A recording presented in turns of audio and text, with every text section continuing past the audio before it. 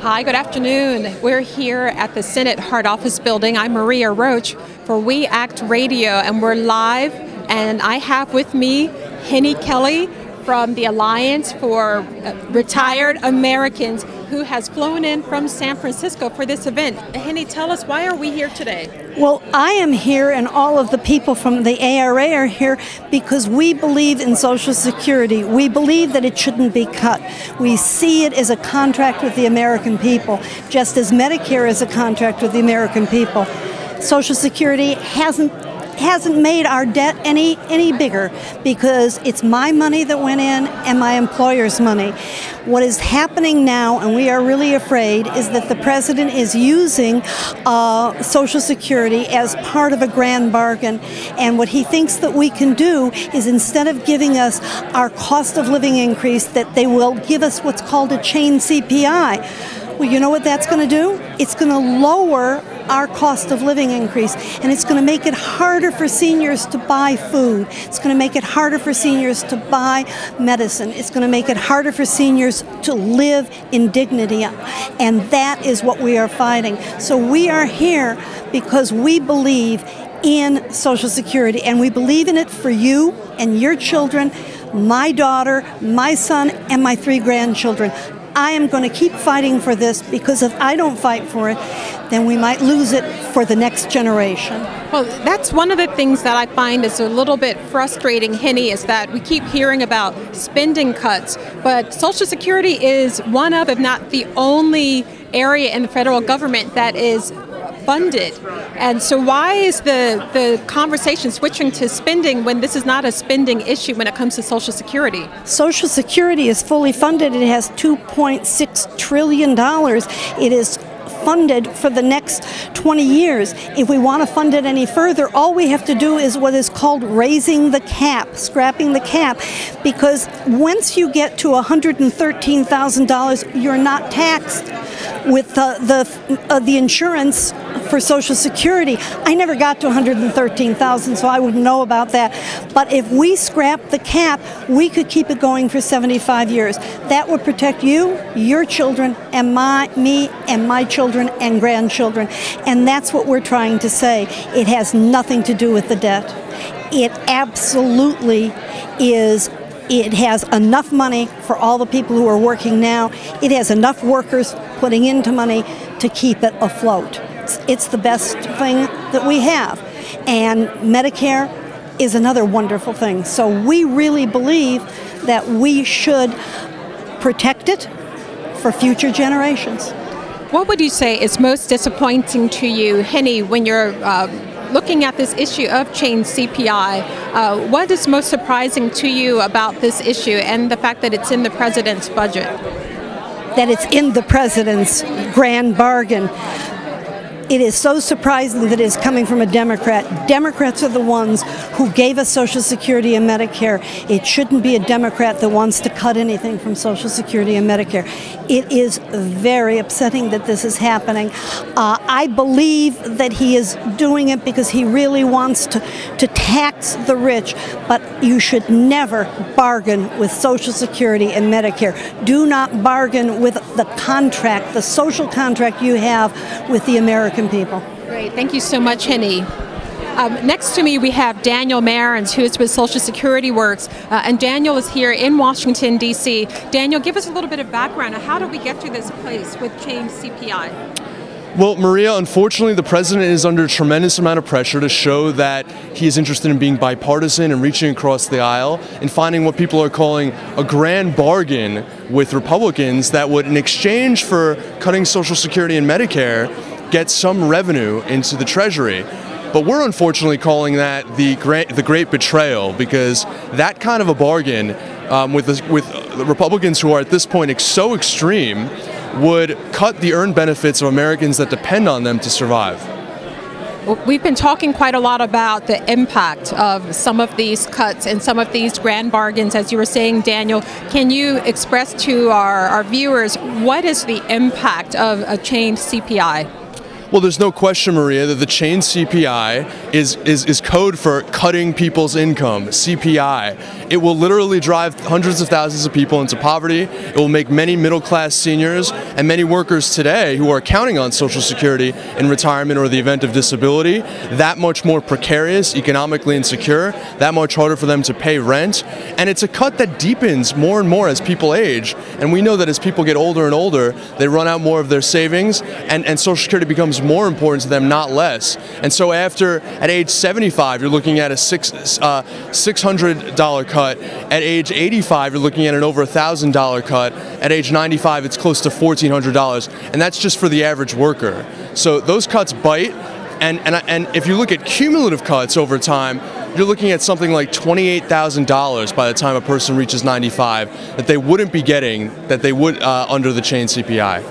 Well, as you can see, we have quite a crowd gathering here, that this issue affects so many Americans, and that it's not something that can wait, that people are flying across the country, they are driving in, they are traveling quite a distance to be here today to meet with their legislators to talk about this issue.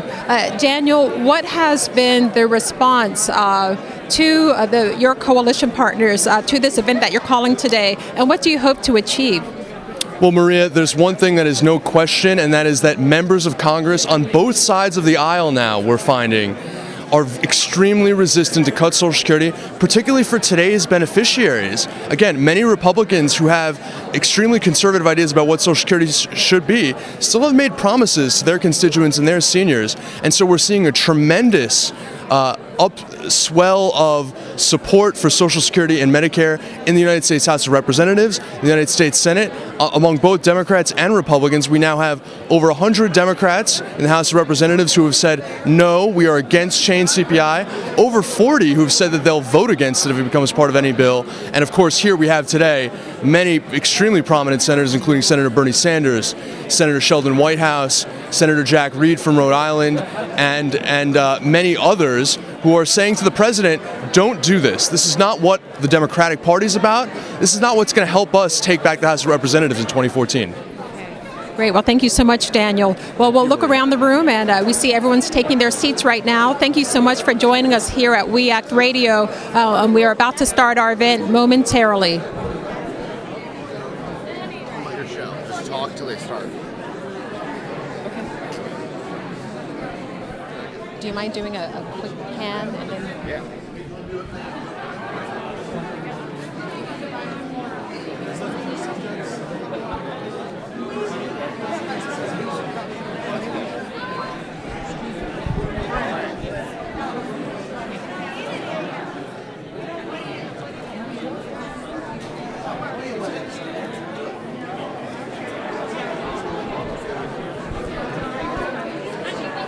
Hi, good afternoon. Hi. I'm Maria Roach. This is WeActRadio.com. Oh, okay. And who do I have here I'm today? Frank Stell. I'm the president of the Maryland D.C. Alliance for Retired Americans. Great, and I'll ask you to turn this way, Okay, please. sure. And so tell me why you are here today, and what are you hoping to achieve? Well, we're hoping to basically readjust Congress's position on Social Security and Medicare. I mean, essentially, we're very concerned about changes, especially the chain CPI, which has been talked about a lot. But we want to kind of remind people that Social Security is the most successful program of America's domestic programs, as is Medicare, and I didn't want to neglect that. And we don't want to be the first generation, or to have this Congress be the first Congress in a long time to basically renege on its promise to America's seniors and quite frankly, their families, because a lot of this will hurt people who are younger than we are. So we're here to protect, the system that we built as Americans. We want to maintain, and this is Social Security is now the foundation of everybody's retirement, with traditional pension plans going away. And Medicare is, literally is a life-saving program for folks, and we don't want to see people stop going to the doctor because they have to pay more out of their own pocket. We want to continue the successes, and we want progress. Frank, how do we get to this point that we're here right now fighting for a benefit, not an entitlement, as so often you hear it's called an entitlement, but this is an earned benefit. How do we get here? Well, this has been a 30-plus year effort on the part of the radical right to undermine these programs. And I think in their own, quite frankly, in the interest of their major supporters and funders. I mean, clearly the beneficiary of changing Social Security would be Wall Street. And in terms of Medicare, it's the industry, it's big drug companies, it's the big hospitals and it is, the people who don't want to pay taxes. I mean, clearly, when you define the middle class as the Republican Party does, well, they define it as anybody. But now, even if you take the $400,000 limit, for changing the tax structure, that still defines a middle-class person as somebody making $399,000 a year, and that's a joke in a country where the average household income is probably between $50,000 and $60,000. So these folks don't want to pay their fair share, quite honestly. There are powerful interests that don't want to do that, and they're making the rest of us pay. I mean, how else could you justify, changing a COLA for people whose average Social Security benefit is a little under $15,000 a year, so that people who are making nearly $400,000 a year don't have to pay more, or even worse, the hedge fund folks who are paying 15% of their income, can maintain that. I mean, it's tragic is a nice word. Obscene might be another word. Yes. Well, we'll see what happens. I think we're just about ready to start. Thank you so much, Frank. A pleasure to meet you. Thanks very much. Thank you, and it looks like we're just about to start. You're watching WeActRadio.com. Thank you for tuning in.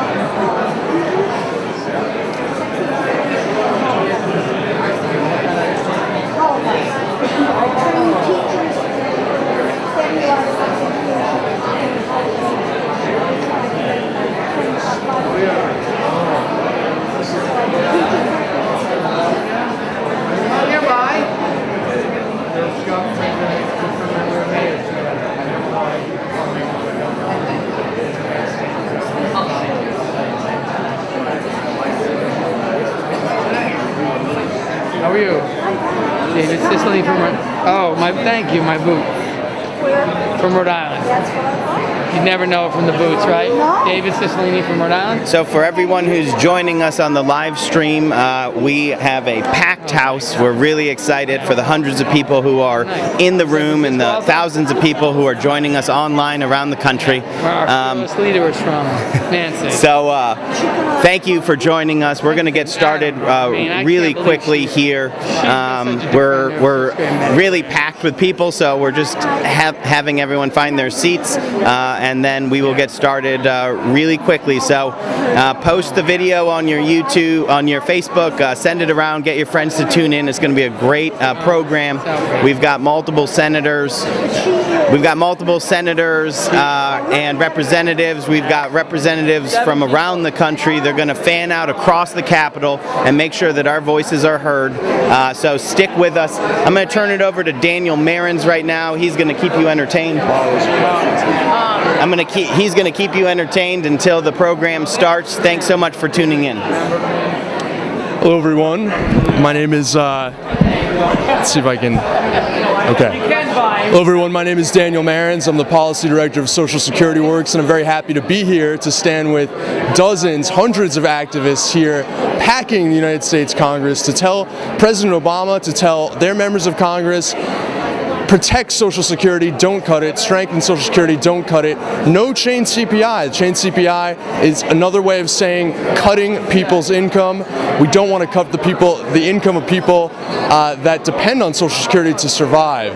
And of course, it's very important to note about the chain CPI cut that we're fighting today, that it's a cut that deepens more and more as the years pass. At age 75, for a person retiring with average earnings, it cuts benefits by $650 a year.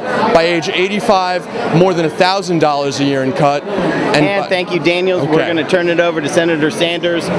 We're going to turn it over to Senator Sanders right now, who's going to kick things off.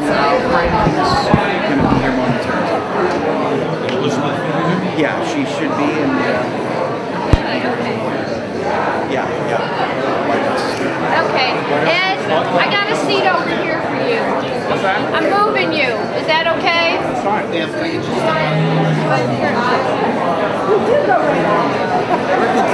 if people could please take seats.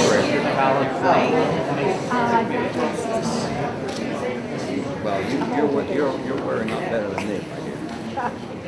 Good afternoon. Thank you all very much for coming, and let's get to work in saving Social Security.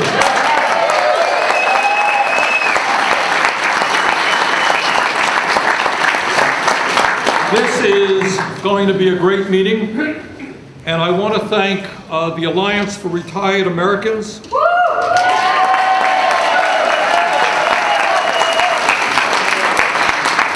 They're doing the great work, grassroots work that they are doing all over this country. I want to thank the great senators and members of the House for being here. I'm going to introduce them in a minute. I want to thank Social Security Works, Our DC, MoveOn.org,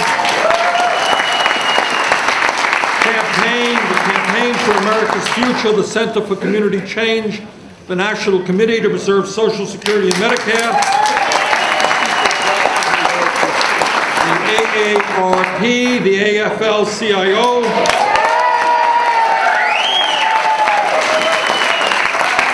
Latinos for a Secure Retirement,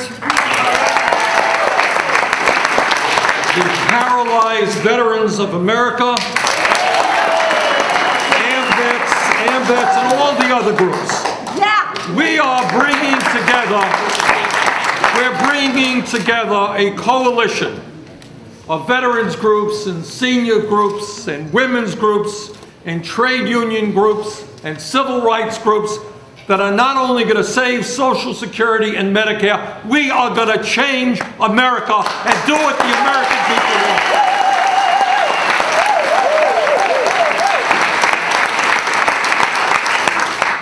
Today's meeting is pretty simple. We are sending a very loud message to the leadership in the House, to the leadership and members of the Senate, and to the President of the United States. And that message is pretty clear. At a time when the middle class is disappearing and when working families from Vermont to California are struggling to keep their heads above water, do not cut Social Security, Medicare, Medicaid, and other programs.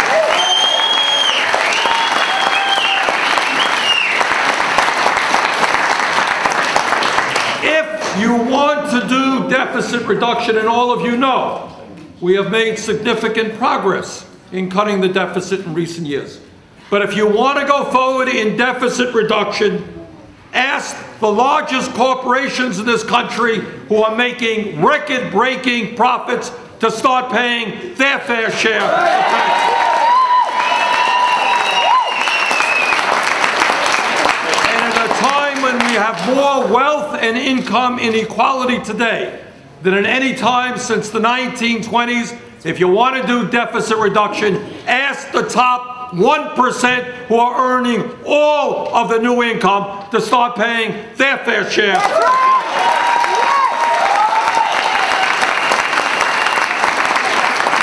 Before you think, before you dream, before you have any vision at all of cutting any program that working families depend upon, let's end the loopholes that allow corporate America and the rich to stash their money in the Cayman Islands and other tax havens.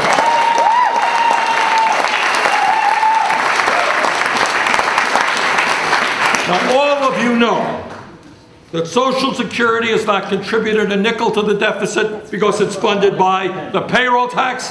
And despite what you see on TV tonight, Social Security is not going bankrupt. In fact, it has a $2.7 trillion surplus, can pay out every benefit owed to every eligible American for the next 20 years. Yes.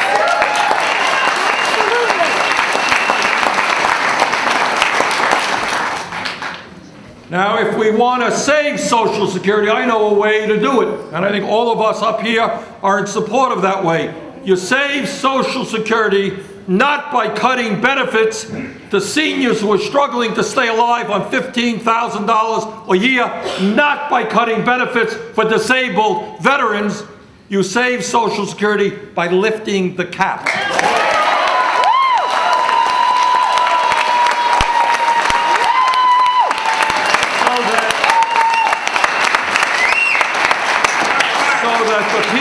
In the top 1% contribute the same percentage to the Social Security Trust Fund as do working people. Now let's be very clear. There are some folks out there who say, well, you know, this so-called change CPI, it's just a little tweak. So let me tell you about what this quote-unquote little tweak is about. If you're 65 years of age today, by the time you are 75 years of age, you will be losing $658 a year. Now that may be a tweak for some of the millionaires around here, but it ain't a tweak if you're living on $13,000 or $14,000. That is the difference between whether you live in dignity or not, whether you buy the medicine you need or the food you need. And if you are a disabled veteran, these cuts will mean tens of thousands of dollars during the lifetime of that veteran. And in this country, we are not going to balance the budget on the backs of men and women who lost their legs and their arms defending their lives.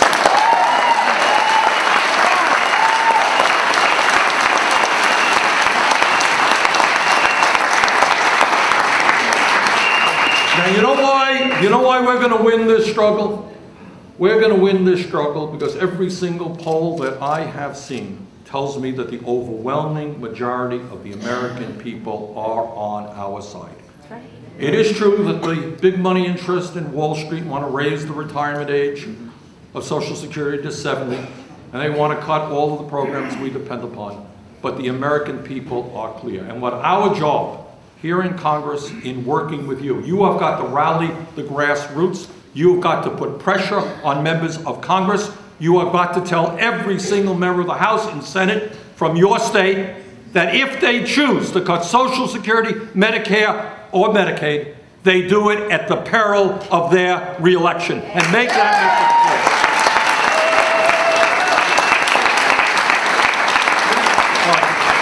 We got some great members up here. Let me start bringing them up right now. Jack Reed of Rhode Island. Senator Jack Reed has been in the forefront for years fighting for seniors. Jack, come on up. Thank you very much. Well, first I want to salute our great leader in this great endeavor and critical endeavor, Bernie Sanders.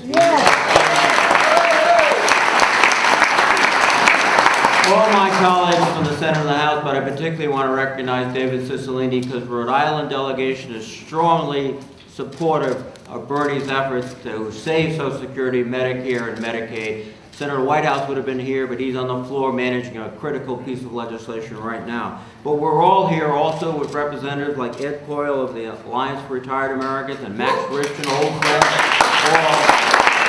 We're here to echo the extraordinary and passionate plea and demand of Bernie Sanders. We've got to save Social Security, save Medicare, save Medicaid. This is what is the difference between being in the middle class, staying in the middle class, retiring with dignity, and not. And we've got to save these programs. Now. Yes, sir. All right. Bernie talked about the change CPI, and there are some that say, well, this is just a technical correction that reflects the statistical flux of coming and going here and there. But what it does, it's exactly what Bernie said. If you are retired, you're going to keep losing money the longer you live, and the longer you live, the more money you need for prescriptions, for health care, just to get by. $14,000 a year, the average benefit, and you lost $1,000 by the time you're 85, that's not a marginal technical correction. That is a life-changing experience. We've got to recognize that, and we've got to fight against that. Now, the other thing it's going to do, because they're going to apply the tax brackets, is going to raise taxes on middle Americans, on the struggling families today. That's another little technical fix that they're trying to work in. So we have to pull together, starting today.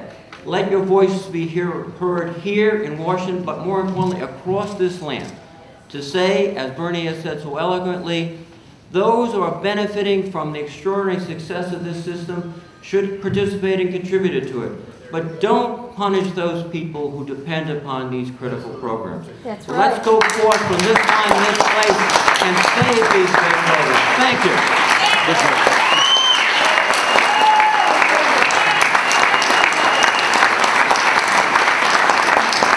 One of the real long-time champs fighting for the middle class and seniors, Al Franken of Minnesota.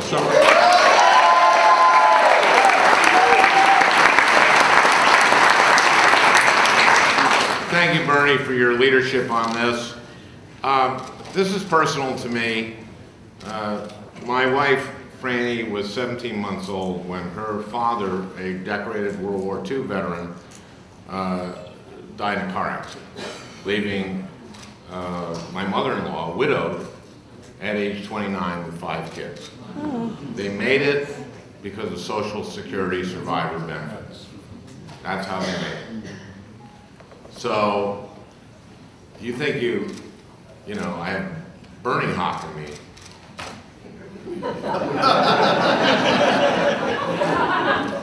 Watch me watch TV with my wife.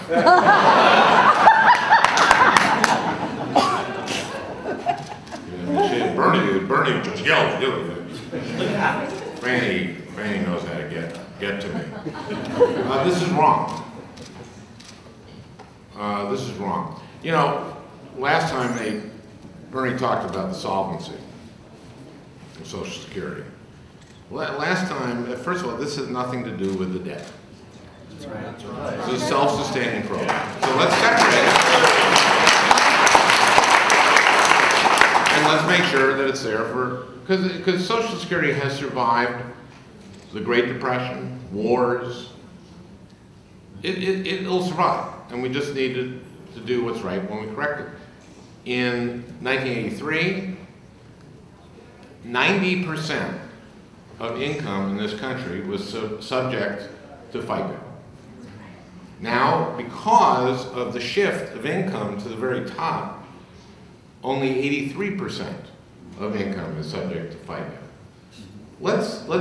The way to go here is to change it so that, again, about 90% of our income is subject to FICA. That is the way to go, not take it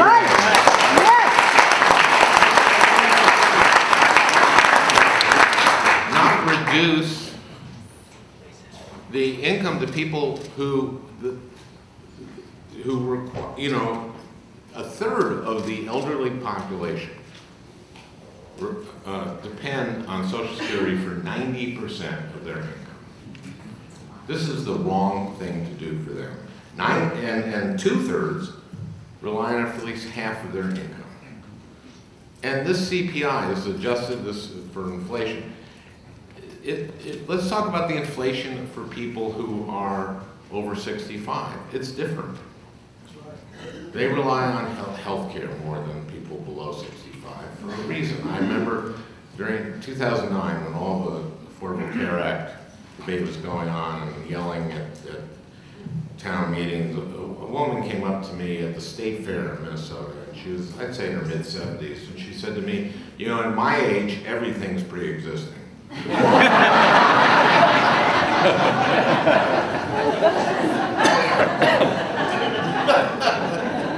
Inflation for people over 65 is different for inflation for people under 18. That's right. And for people 18 to 25, and for people 25 to 32. And I could go on saying numbers, but I won't. I'll let the rest of them. We have to fight this, and thank you, Bernie, and thank you.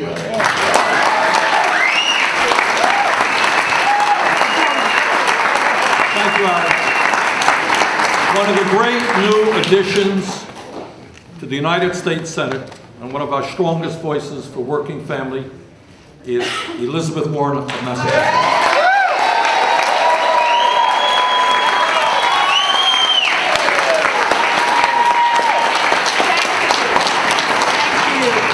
Thank you. You know, I love being here with you. I love being here with you because we're here to fight for what we believe in. This is not a fight about money. This is a fight about values. This is a fight about who we are as a people and what kind of country we are. That's what this is about. Cutting Social Security with a chain CPI makes no sense at all. It is a way of saying cut benefits for seniors, for veterans, for orphans, for the permanently disabled. We are better than that. That's not where we make cuts in this country.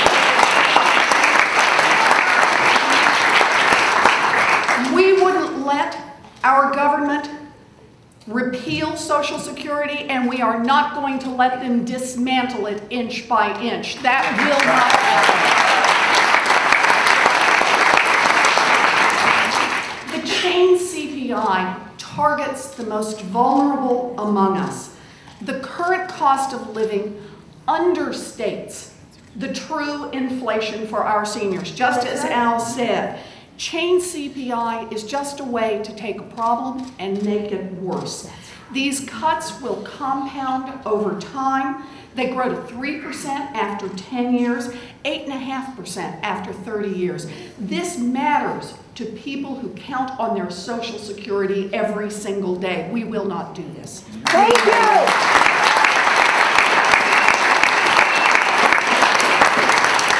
So the way I see this truly is a conversation about our values. So let's just put it out there about our values. Right now, there are people who would cut benefits for seniors who are living on about $1,100 a month. That's right. At the same time, they will support billions of dollars in subsidies to big oil companies. That's wrong. Wrong. That's just wrong. Right now, there are people who would cut benefits to seniors who are living on about $1,100 a month, but they would support continuing tax breaks for companies that send jobs overseas. That's wrong. That's wrong. Right now, there are people who want to cut benefits for seniors who live on $1,100 a month, but at the same time, they support maintaining subsidies for big agricultural companies. That's wrong. This debate is about our values. This debate is about what kind of a people we are and what kind of a country we are going to build. I believe we are a people who honor our commitments to our seniors. That's what we do. That's the kind of people we are. Right.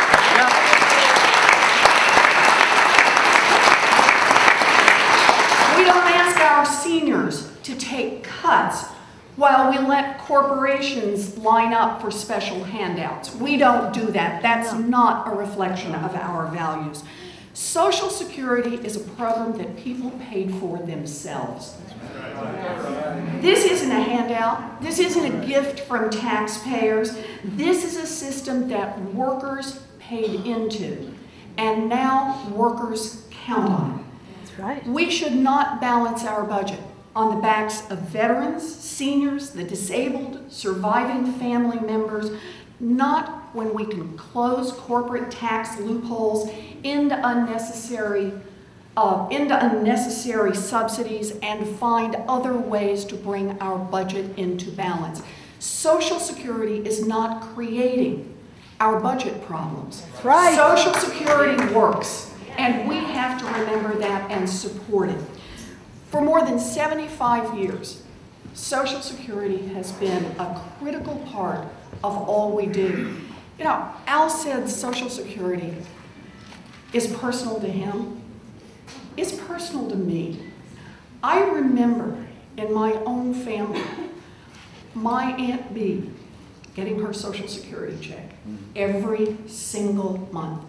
And you know what that Social Security check did for her? It wasn't just about putting food on the table. It wasn't just about paying her utility bills. It was about her independence. Right. She had paid in. My Aunt B had been a working woman all of her life. She was born in 1901, so do the calculation on that. God bless her. She had worked from the 1920s forward. Once there was a Social Security system put into place in the 1930s, she paid into it, and she felt like every month she cashed a check that was based on what she had earned. That made her independent. It made her strong. It made her proud. That's what Social Security is about.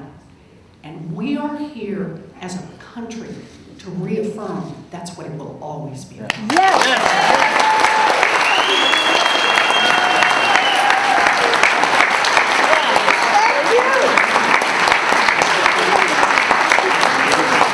Political fight here in Washington is going to be won not just in the Senate. You heard from some of my Senate colleagues. It is going to be won with our great friends in the House of Representatives as well. Let me introduce a man who's been fighting for seniors for decades, Congressman Peter DeFazio of Oregon.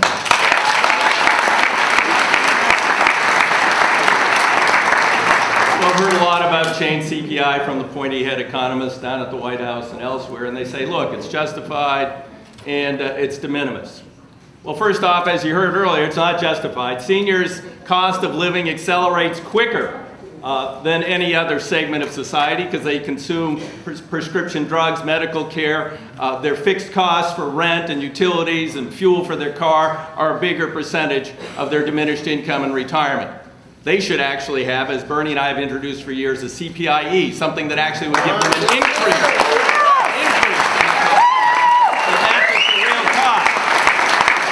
Secondly, it's not de minimis. Sure as heck is not de minimis.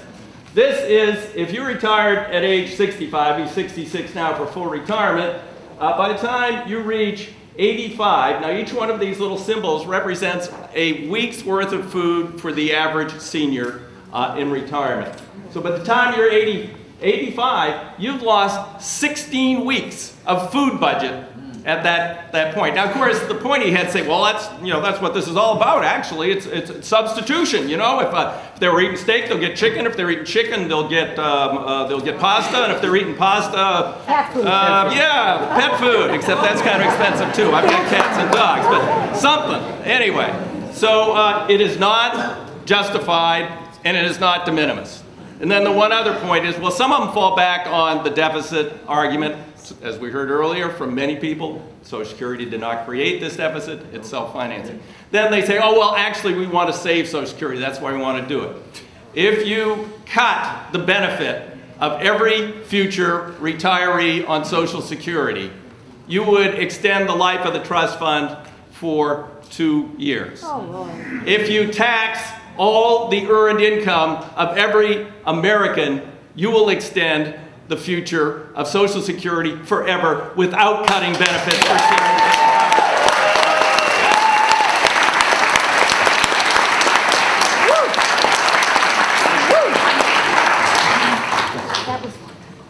Thank you, Peter. An old friend of mine and someone who has, again, came from the ranks of fighting for seniors and continues that effort in the House of Representatives, Congresswoman Jan Schakowsky from Illinois.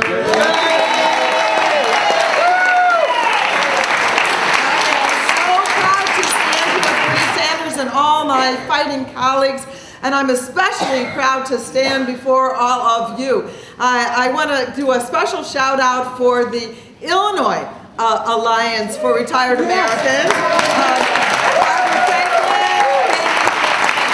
so happy to see you.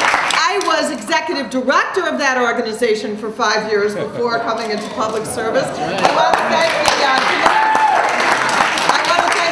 to Preserve Social Security and Medicare. Max came to Illinois for me, and we had a wonderful town meeting. We are all ready to fight. I want to thank the veterans, the union retiree organizations. This is a mighty coalition that can stop the cuts to Social Security, Medicare, and Medicaid. No doubt about it. So, are you ready? Are you ready? Yes. So you've heard a lot of the facts about it. You know, I led a letter in the House of Representatives signed by more than half of the Democratic caucus expressing our opposition to benefit cuts in Social Security and Medicare and Medicaid, and focused on change CPI. You can call it what you want. What it really is a benefit cut. Yep, no question about it. But I'll tell you, I want to make 3 other points today. Winning the fight on change CPI is not enough. We really do have to prevent any cuts to Medicare and Medicaid as well. I want to say a few words. What I think some don't understand, when you cut Medicare, it is the same check that people get. It comes out of your Social Security check. Okay. And in fact, in 1980, 7% of the average Social Security benefit went to pay for health care. In 2010, it was 26%. Okay. So a big chunk of your check already goes to Medicare, and cuts to Medicaid, like the House Republican plan to slash $180 billion over the next 10 years, would leave seniors paying more for long-term care as well. The other thing is, and I think this was mentioned earlier, protecting Social Security, Medicare, and Medicaid is part of our fight against income inequality. Yes. Between 1966 and 2011, 90% of Americans saw their real income grow by $59. But the top 1% saw their income grow by more than $628,000 per person. Americans who rely on Social Security, Medicaid, and Medicare are in the 90%, and many of them are at the bottom end, and half of all seniors and disabled people on Medicare live on less than $22,500 a year. Not exactly rolling in the dough. The other thing that they talk about is raising the age of eligibility, because, as you know, they say, everyone is living longer. Wrong. If you're in the top half of the income in our country, you may be living longer. The richer you get, the longer you can live. You get health care. If you're in the bottom half, your longevity has remained steady. And if you're a poor woman in the United States of America, you have actually lost length of life. So don't give me that about raising the age. So we have to reject these proposals. We don't have to do any of that to Social Security. We can scrap the cap. That's right.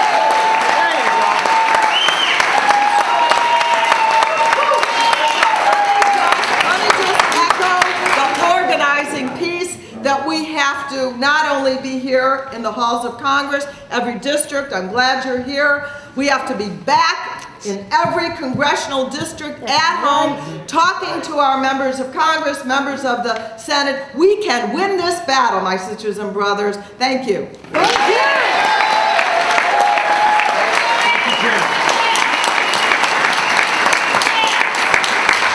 Small state of Rhode Island has been a leader in helping us fight against these proposed cuts. Please welcome David Cicilline, Congressman from Rhode Island. Good afternoon. First, I want to thank Senator Sanders for his great leadership in the Senate, and I'm proud to say both of my senators, Senator Reid and Senator Whitehouse, have been an important part of the fight. I'm really delighted to be here today with my House colleagues, folks like Jan Schakowsky, who has been in this fight for a very, very long time, Ted Deutsch, Keith Ellison. I'm new to this effort. But one thing is very clear to me. Social Security is not an entitlement. That's right. It's an earned benefit. It's something that seniors receive after a lifetime of hard work, after paying into the program, and it's something that we have a responsibility to protect, not only for you or for people who are currently receiving it, but for all future generations. And as Senator Warren said, this is not something that was just created out of the air. It was created because it reflected our values as a country. We decided that when you reached a certain age or a certain disability, that you should be guaranteed to have an income so that you could live with dignity and that you could retire with peace of mind. Those are important American values.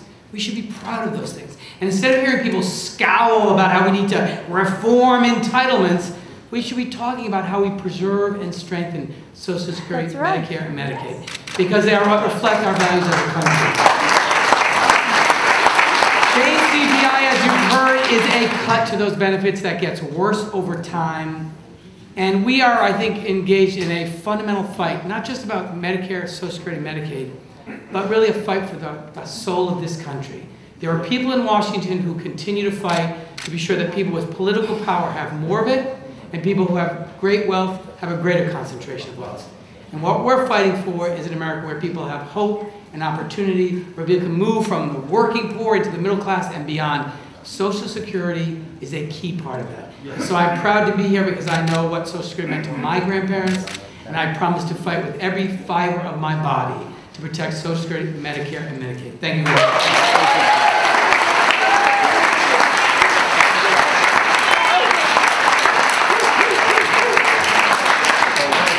Folks get old and they get cold, they head to Florida. Representing the great state of Florida is a congressman who's been fighting hard on this issue, Ted Deutsch. Ted.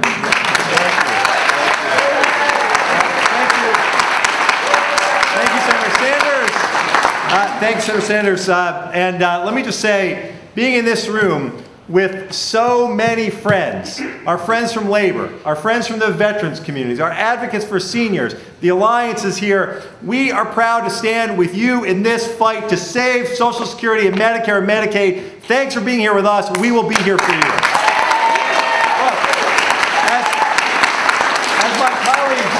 As my colleagues have already explained, the change CPI means lower Social Security benefits for seniors, lower benefits for veterans, and even higher taxes for middle-class families. Now, some say that the change CPI just slows the growth of benefits. It's just a way of accounting, we're told. It's not a cut.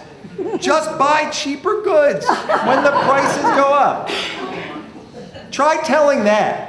Try telling that to the folks that I was handing healthy meals to at a senior center in Margate, Florida, just a few weeks ago. Meals that, due to the sequester, are going to cost me, are going to be cut.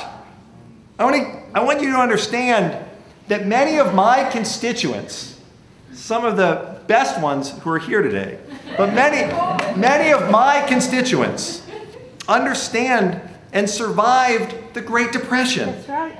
They know how to be thrifty.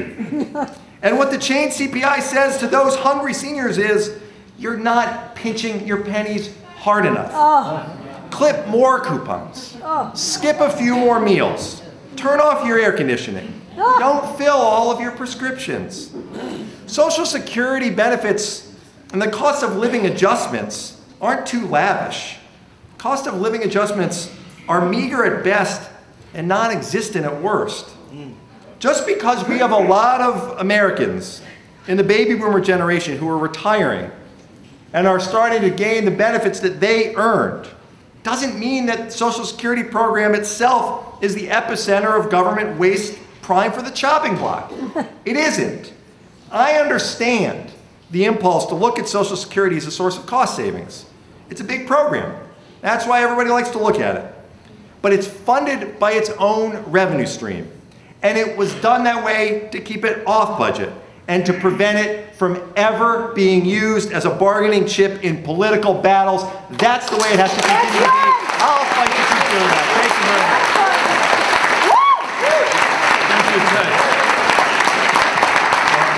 Thank you, Ted. Last, but certainly not least, is a gentleman who has done an extraordinary job as chairman of one of the largest caucuses in the House of Representatives, the Progressive Caucus. Please welcome Keith Ellison, Minister.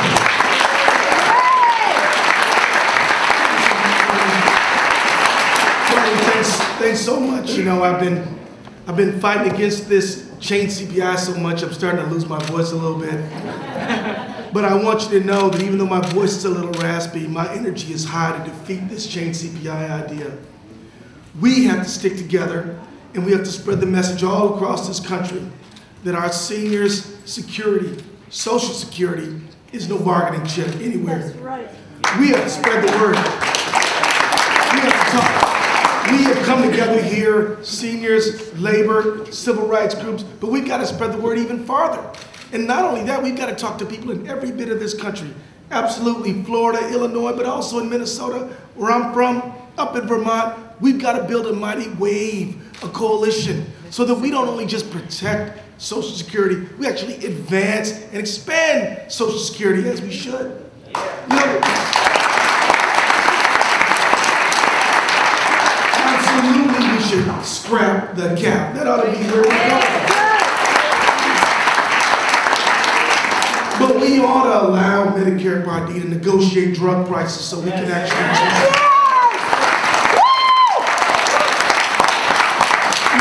there was years ago, you know, when people talked about retirement, we thought of it as a three-legged stool. There would be money you saved, money from your job, and Social Security. One leg of that stool, it may not go way up in the stock market, but it ain't gonna go way down either. That's right. It's gonna be solid. Now, we've been through the Great Recession, and some people's 401k has turned into a 201k. And so many people's wealth is in their home value, and we saw what happened to that in the foreclosure crisis. So the rock of retirement remains Social Security, more than ever. We're not gonna let anybody mess with it. And I'm gonna tell you this, I don't care who is talking about messing with Social Security, we're gonna fight back. You bet.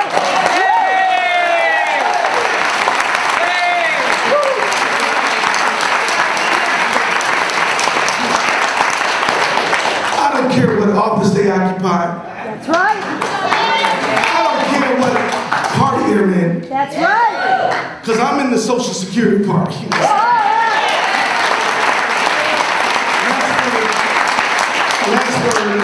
Last word, you're not alone. We got a letter that Jan's led with 107 members saying that they pledged to oppose any cuts to Social Security. We got another letter that Mark Takano and Alan Grayson are leading that says that they will vote against anything that includes cuts to Social Security. Yes. We have, before he ran out of here, Mr. Cicilline, he has a resolution that, with 80 people on it saying we stand with Social Security.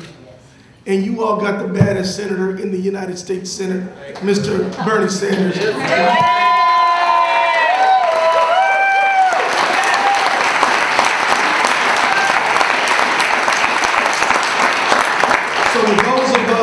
are in Congress and with our partners all across this America, we know that the future of Social Security is bright because we're going to make it so. Take care, everybody. Thank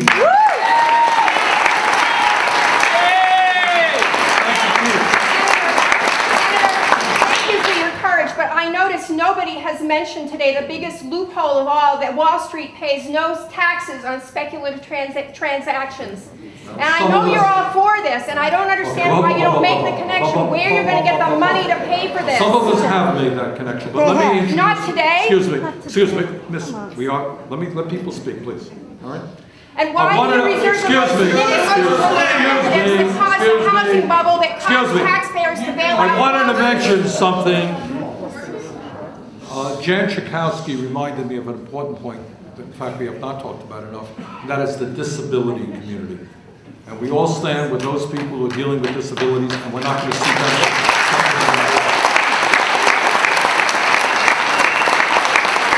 I wanted to thank all of the members of the Senate and the House for being here. Now I want to give the mic over to the Executive Director of the Alliance for Retired Americans, a guy who helped organize this event. Please welcome Ed Coyle.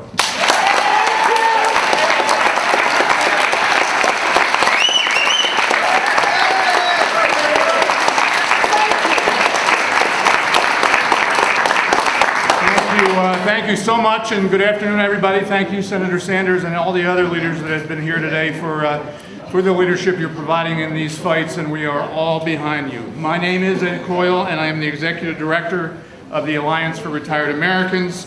On behalf of our 4 million members nationally and our 100 leaders who are in this room this afternoon, I want to tell everybody here that we're going to fight to the end to beat this Republican Congress and what they want to do to change CPI.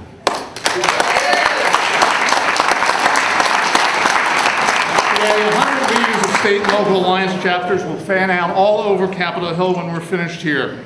They'll urge lawmakers to support the Harkin-Sanders Whitehouse resolution in the Senate and the Cicilline resolution in the House, and they will say no to change CPI. Thank you to all the members who are here today and all the leadership that you provide, and for all your leadership on retiree issues. I thank all of you on behalf of our members nationally. Washington policy wonks have a cold, technical name for this idea. They call it chained CPI, hoping that people won't know what the hell it is. But struggling seniors call it something very different. They desperately need it, and they call it a cut. That's right. Call it what you want, members of Congress, but it is a cut. And our members across the country are going to tell you it's a cut everywhere you go in your state or in your congressional district. A study by the group Social Security Works shows that under this proposal, someone retiring at the age of 65 would lose nearly $5,000 in benefits by the age of 75 within 10 years. By age 85, as has been mentioned, they would lose almost $10,000.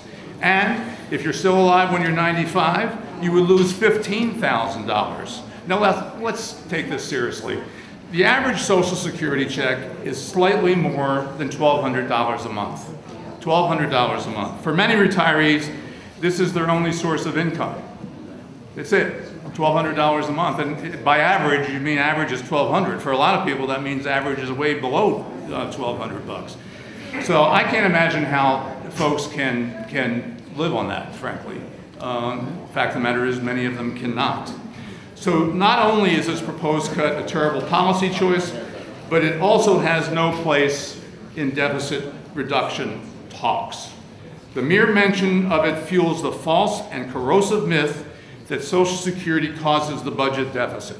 This is, to be polite, a flat-out lie. That's right. Social Security has never contributed one dime to the deficit, and if you want to check me out, just ask His Eminence Alan Simpson from Wyoming, who has said the exact same thing. Social Security does not contribute one dime to the deficit. Sometimes people forget the basic facts about Social Security and Medicare. They are not handouts. They are not handouts. They are benefits you've earned and which you've paid for every month of your working life from day one on your job. We cannot allow workers and retirees to pay the price for a problem that, frankly, they did not create. Instead, we should ask big corporations and their CEOs to finally pay their fair share.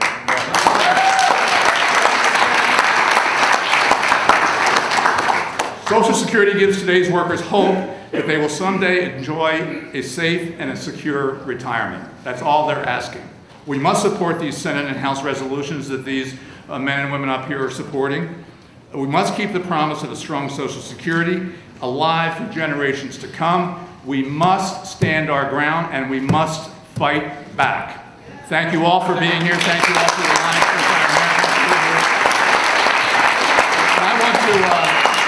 And I want to those of us who are here in Washington sometimes maybe get too full of ourselves, and I'm constantly reminded that where this is really getting done is out in the field. And where this is really getting done is when you see faces of real people on TV or quoted in the paper who are affected by this. So 3 of our Alliance members who are here this week for our leadership conference are going to speak to you just briefly about personal situations that they find or would find themselves in if they were caught, if their Social Security was cut. So I want to introduce 3 of our Alliance members who are here, and if all 3 of you could come up now. Jody Weinrich is a retiree from Pennsylvania, worked in the garment industry, is now a member of the Alliance for Retired Americans board. Second is Marty Walsh from Glendale, Missouri, who worked in the insurance industry. And Marty Alvarado is a member of the Community Advocacy Network in Dallas, Texas, and she has worked in the electronics industry. So please greet them, and they are going to tell you just briefly how this would affect them. Remember their stories, because this is how we're going to get it done. It's not making speeches in Washington. So.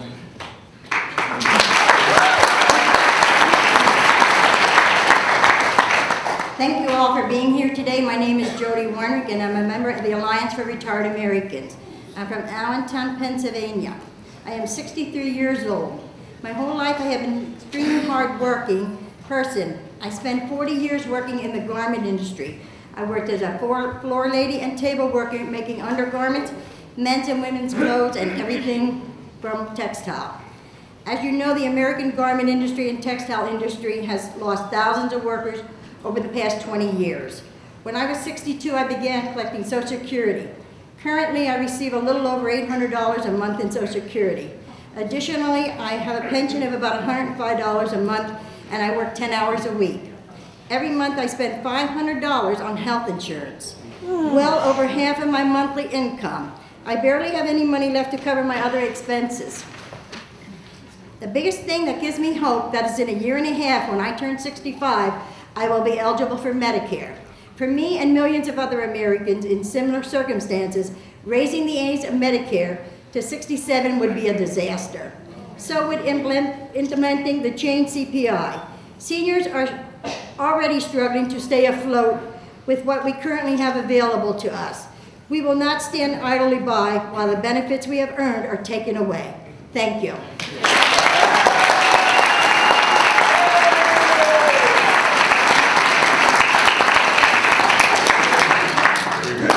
Mark. Good afternoon to all of you. Mi nombre es Marty Alvarado. Vengo a representar la Alianza de Americanos Jubilados. My name is Marty Alvarado, and I am here to represent the Alliance for Retired Americans from Dallas, Texas. I spent decades working for Texas Instruments and for Nortel. While I do have some retirement funds, I only withdraw a small amount every month. This makes Social Security very important to me. After Medicare deductions, I only have a little over $950 a month left of my Social Security check. As you might imagine, this is very difficult for me to live on. I can't afford to lose any of my benefits due to the chained CPI cut in benefits. This is especially important to me as a woman, especially a woman of color. Women represent 57% of all Social Security beneficiaries. Chained CPI would hit female beneficiaries especially hard because we tend to live longer. But we can stop the chain CPI if we band together and fight back. I'm proud to be here alongside all these members of Congress and my fellow retirees, letting those who are trying to cut our benefits know that we will not stand to see our already modest standard of living take a hit. Thank you.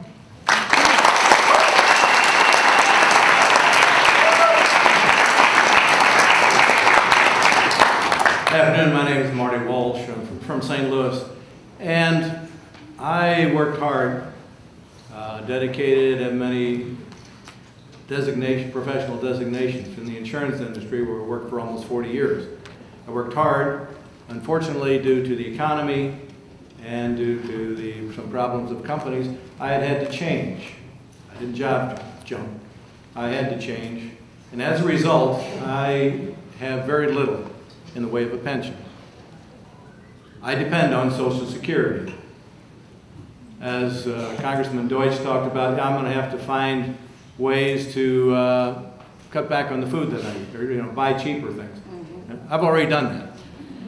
And now they want to do it some more. When Congress, with their trillion-dollar budgets, talks about minor adjustments, it is not that to me. It is more of a major adjustment. And I'd like to throw a word in, which no one else has done yet. I have some kids I love. And I have a grandson that I really love.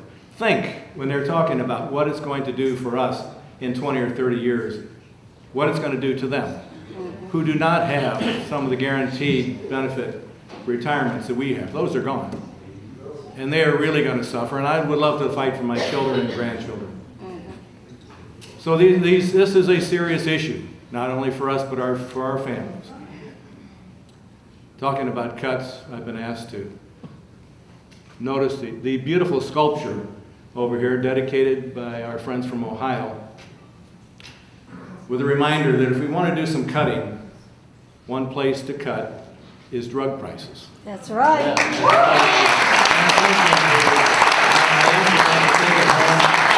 it in my living room, but they want Congress to have it. So, but it gives me hope, though, with all these fantastic people that we had here today who are fighting for us, and encourages me to fight for them, to see that we together, will get this job done and protect ourselves from this chain CPI. And thank you for your time.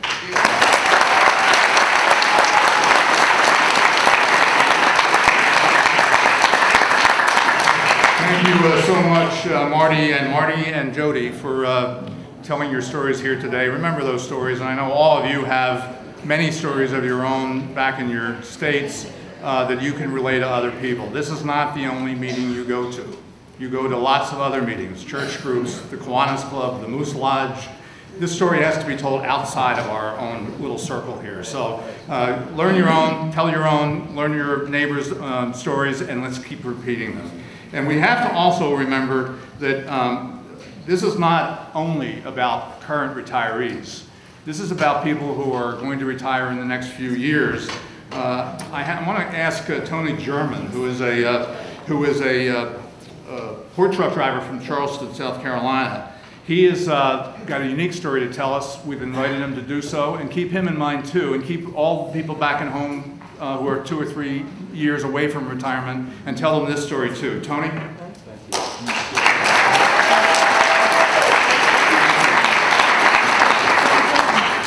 My name is Tony German, and I'm speaking on behalf of the container truck drivers from Charleston, South Carolina. We haul freight for a steamship line called Maersk.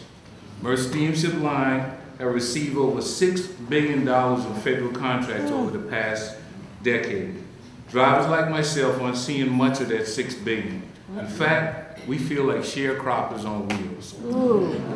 I make around $36,000 per year. My pay hasn't gone up in 13 years. The price of tires, oil, insurance, and fuel that we pay for is skyrocketing. A lot of us are near the retirement age. I'm 55 years old, but we have no retirement, no dental, or health plan. we're facing a retirement crisis. That's horrible. I'm 55 years old. I have earned my benefits. I'm barely hanging on as it is.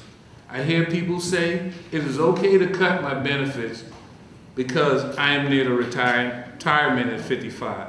I can tell you, we have a retirement crisis, and I cannot afford to have even a penny of my future benefits cut. Let me speak clearly. Hands off my benefits. Hands off our future benefits.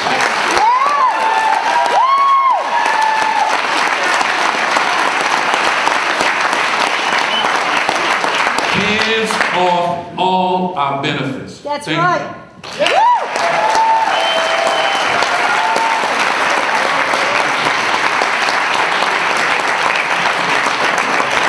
Thank you so much. Will you be in the front row every time I speak someplace? Yes, sir. That's great. You're a great audience. Finally, the Alliance for Retired Americans works very closely with the National Committee to Preserve Social Security and Medicare everywhere. They are our allies in many, many fights, and I see some of their yellow t-shirts here today. So it's my pleasure to bring to the podium now Max Richmond, who is the president of the National Committee to Preserve Social Security. Max, thanks for being here. Good afternoon, everybody. Good afternoon. Good afternoon. Thank you so much, Ed. And I want to thank our volunteers, and those you can recognize them, those bright yellow t-shirts. And we're here today because these programs, Social Security, Medicare, Medicaid, veterans benefits, are once again under threat, right? Right. But I have hope. I think we will win this fight. And the reason is because of the leaders you've seen here today from the Congress and groups such as Social Security Works, and of course, Ed Coyle and the Alliance for Retired Americans has been on the front lines for half a century working on these issues. So thank you, Ed, for everything you do. You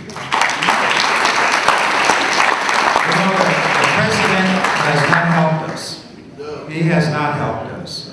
And when we met with him, a small group of us, 1 week to the day after the election, we made the case, I did, that Social Security should not be part of any negotiations. That's right. Then it was the fiscal cliff, now it's the debt limit. He agreed. He said to our group, about 8 of us in the White House, we agree with you. That has changed. He has put out a budget that includes what everybody's been talking about this afternoon, the chain CPI, which is a bad idea. I'm beginning to think that we should call the chain CPI for what it really means, cutting people's income. Yeah. Cutting people's income. That's what it's bad enough that the current formula does not keep up with inflation, does not look at the kinds of things seniors rely on, the things that they need. We need to improve it. We need to improve the current formula. You know, in 2010, 2011, what was your COLA? 0. Those folks that think there's a better way to compute the COLA will tell you that 0 you got was too much. That's exactly right. It's laughable. So what I've said this before, I remember the debate that Joe Biden, Vice President Biden had with Congressman Paul Ryan, and he caught him, I don't know if you remember this, he caught him stretching the truth at one point. And the Vice President, and only the way he could say this, said, "That's malarkey. That's what we say to the chain CPI." Right? What do we say? And when they say the chain CPI is just a technical correction, what do we say? Malarkey. And when they say it's a more accurate measure of inflation, what do we say? And when they say benefit cuts of Social Security are needed to get a budget deal, what do we say? And finally, when they say supporters of the chain CPI will not be heard when their candidates in the 2014 election What I say is what my good friend Terry O'Neill, the president of NOW, has said, that's damn malarkey. So don't give up. I know you haven't given up. We can stop this if we work together to defeat this terrible idea, which is simply, as Jan Schakowsky has said many times, call it what it is, it's a cut in benefits. Thank you very much, and thank all of you.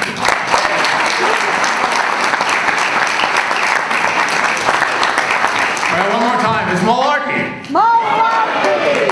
Carry that message with you when you go back to lobby your members of Congress and your senators. Carry it with you today as you depart from here to go visit them in their offices here in Washington. For those of you here with the Alliance for Retired Americans, a special thank you to you for all your work this week. Thank you to everybody else who is here. Now for the Alliance for Retired Americans, go forth and lobby, and at 5 o'clock I'll buy you a drink back at the AFL-CIO. Okay. Thank you, everybody. Thank you. So as everyone is getting ready to leave and fan out across the Capitol to carry our message, we also have 3,000 people tuning in live from home, and we're going to just keep talking to them, but I know you all have lobby visits set up, so we'll try to do both at the same time. Thanks everybody for coming. You are great. Sure.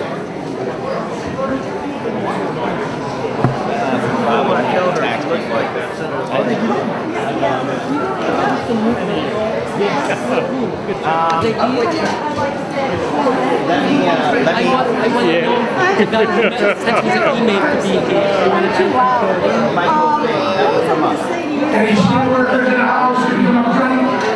Steel workers. So, what time is it now? What do we have to do? I don't know. We gotta go to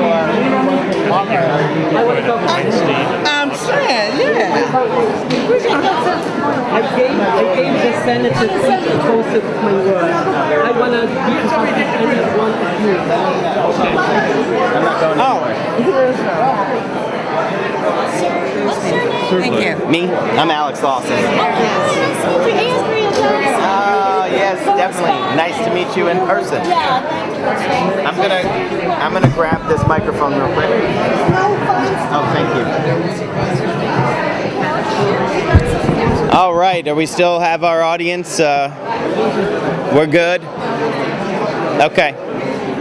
So what I'm going to ask, I know we've got a lot of people who are still tuned in. I'm going to pull some people up to speak with you. If you have any questions that you want to ask, go ahead and ask them in the comment section, and I'll do my best to get them and to answer them. I'm going to bring up a few people one after another. We got some steel workers behind us right now. Do you want to? So the first person I'm going to call up is Eric Kingston. He's the founder of Social Security Works. Come on up. And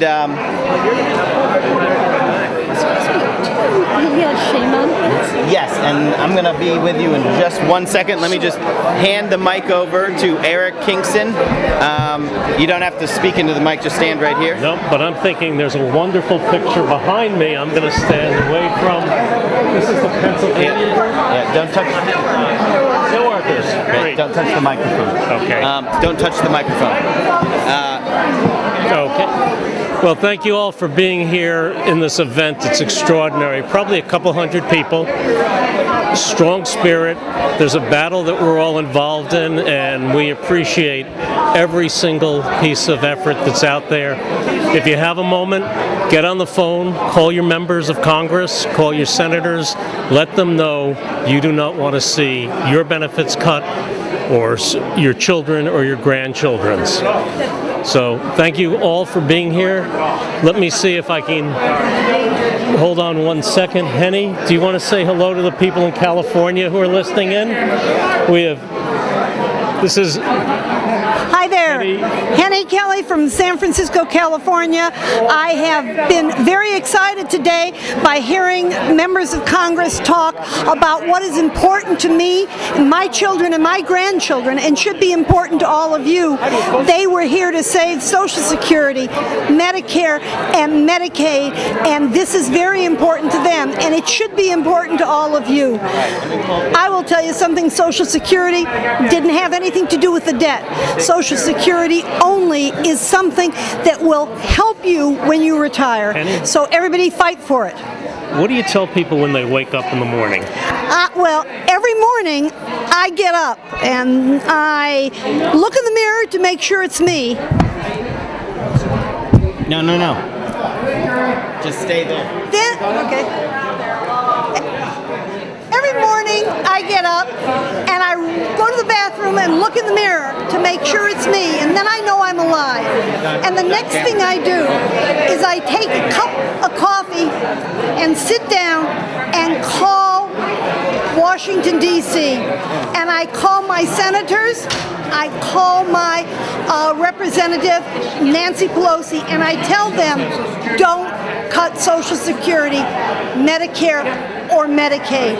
I do that every morning. And then every afternoon, when I'm getting a little tired, because you know I'm old, I sit down for a cup of tea and I call my senators and I call my representative at their district offices and I tell them, make sure you don't cut Medicare, Social Security, or Medicaid. You can do that.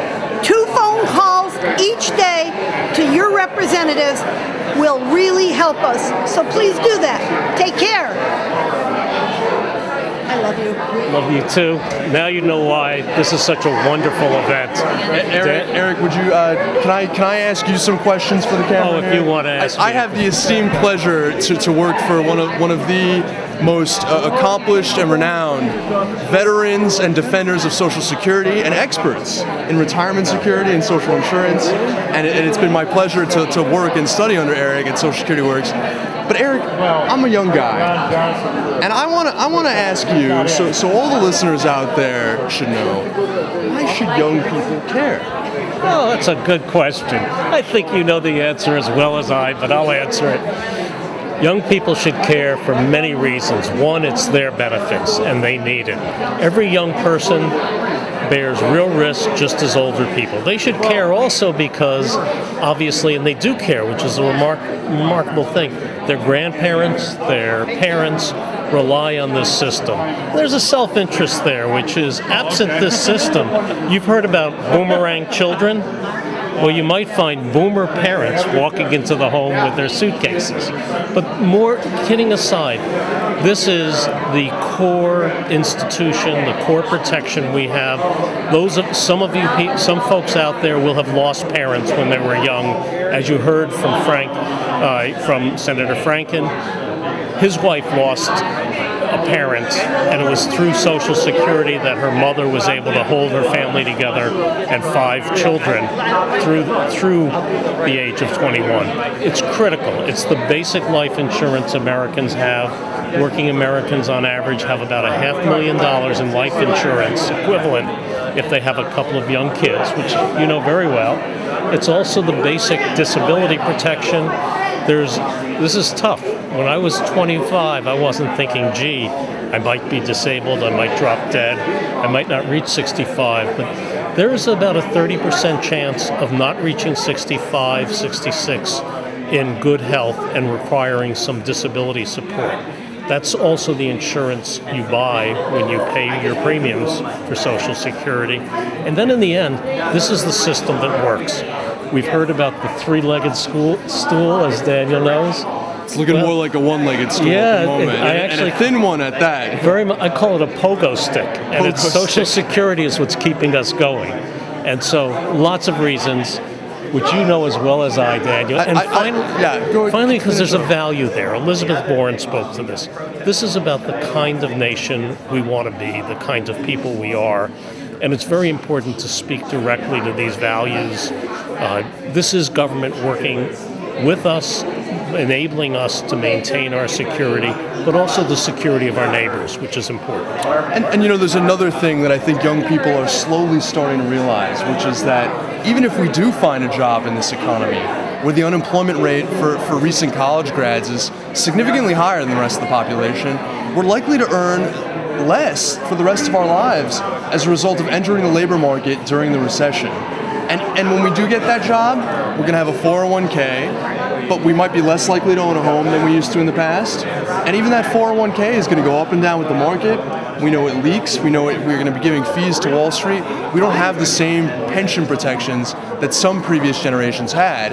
And so it's important to know that actually for us, regardless of what's going on in the world, Social Security is going to be more important to us, period. Absolutely. And that, you know. Absolutely. And that's a part of this discussion.